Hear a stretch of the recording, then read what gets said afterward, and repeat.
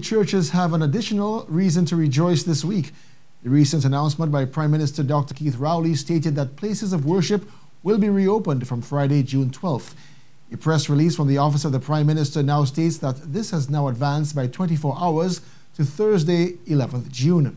It notes that this will allow for nationwide church celebrations of Corpus Christi, which comes on the eve of the originally scheduled reopening date. The release notes that believers and devotees are reminded that as they return to places of worship, they must strictly observe the guidelines of sanitizing, distancing, and wearing of a mask by all persons attending places of worship.